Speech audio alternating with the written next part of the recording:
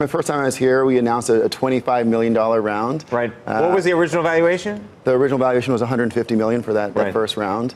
And I'm excited to say that today we're announcing a $400 million round, which will allow us to accelerate our vision of 20% market share in the top 20 cities by 2020. And we're going to announce in the months ahead our first international city. Right. And you got a big push, we should say, from SoftBank as well, because they've been a big supporter of yours and backer of all this. I want to talk about real estate prices and what's going on across the country, but just on your business in particular, it is growing exponentially, but growing at a cost as well. And I just wanted you to talk about that because there's been a number of different articles about how you're growing. You're spending a lot of money. I don't want to say you're becoming a roll-up, but to actually break into a lot of these markets, you're having to basically buy lots of other competitors out effectively or try to pick off their people.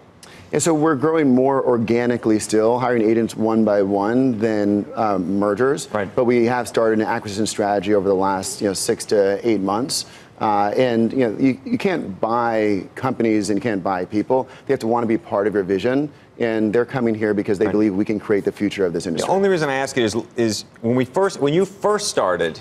First of all, it was really more focused. It felt like it was more focused as a technology company. It was going to help renters, if you remember. I mean, you've really pivoted in many ways. And it almost feels like you're going to become long-term just one of the largest straight-up real estate agencies in the country in a more classic way, backed by technology. But is that a different sort of flip in terms of what the model looks like? Yeah, so there are 2 million agents in this country. They're the largest group of entrepreneurs in this country. We have 7,000 agents, 7,000 small business owners that rely on us every day. And they're using our technology at the same usage rates of Twitter. So 92% of people use it every day. The foundation of Compass today is technology and will only continue to be more so in the future. Okay, so real estate prices. We're here in New York City. And you look at the stock market, you hear about everything going so great economically, and yet real estate prices in the city are getting knocked down. What is happening? Is this SALT? Is this something else? What's your calculus for what's happening here? Yeah, so the Fed raised interest rates yesterday, and a stat which is important to keep in mind is in the last few weeks there have been 800 price drops in New York City alone. That's more than any point in the last 12 years. But it has been a 12-year cycle. I mean, that's things do have to turn. Okay, so this is just this pendulum swinging. It's the pendulum has to swing at some point. But is that happening in other places, though, too? We're in over 80 cities across the country with 7,000 agents. Almost every agent that I speak to says the market is softening. Okay, but help predict it, if you will. What are we talking about here? I mean, are we talking about 5% drop, a 10% drop, a 20% drop to actually get to some form of an equilibrium? We're seeing 5 to 10%. 5 to 10%. And and you think that's a function of the Fed, or do you think that's why I said, is there a SALT component to this? Is it something else happening here? I think. And why is that happening at the same time that everything else is supposed to be going so gangbusters? Yeah, I think it's just general uncertainty and people feeling that the prices have gone up so high over the course of the last 12 years, they don't want to buy at the top of the market.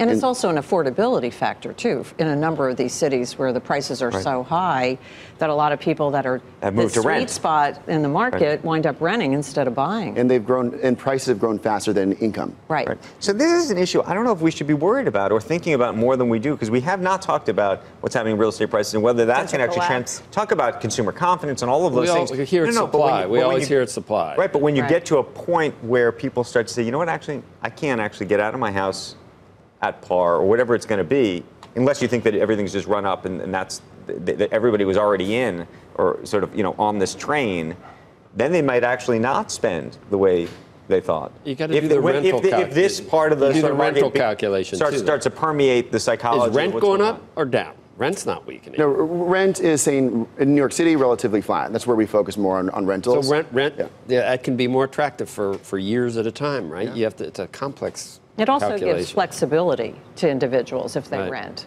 They can make a decision. They might not be staying where they are today. In New York, you always think, though, I'm going to buy it for X and it's going to be worth 2X, like in 5 years. So all my rent's covered. I'm not going to, it's like you're living free, but that doesn't always work. Sometimes you make more money with rent, right? Or lose less. Any markets you really like? I'm assuming Denver's still growing.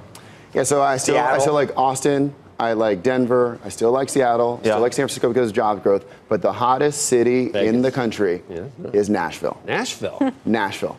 And it's the healthcare capital of the world. Yeah. Healthcare, culture. Think about everything you liked about Austin over the last decade. You think you like about Brooklyn. Right. But why'd they just figure that out? That's been the case with Nashville for a long time. And the food is great. Restaurants. I was just there. Restaurants are great. Food and musicians. Yeah. A lot of people from LA and New York and San Francisco are moving there and getting second homes. Okay, so what's the market that you wouldn't touch right now?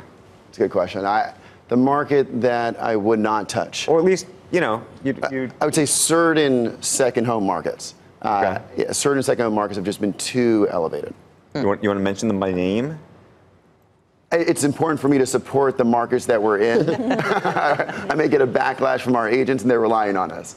Okay. Another fast growth market is Reno, because there's a lot of Californians that can move up there. Google has moved up there, Apple's moved up there, Tesla's moved up there. I was here about Vegas, too. Kramer's always talking about Las Vegas. Vegas isn't hot? Yeah, Vegas is hot. That's not a market we're in yet. We're going to launch it next year. Oh, you are? Okay, Yeah. you're just not there yet. Yeah.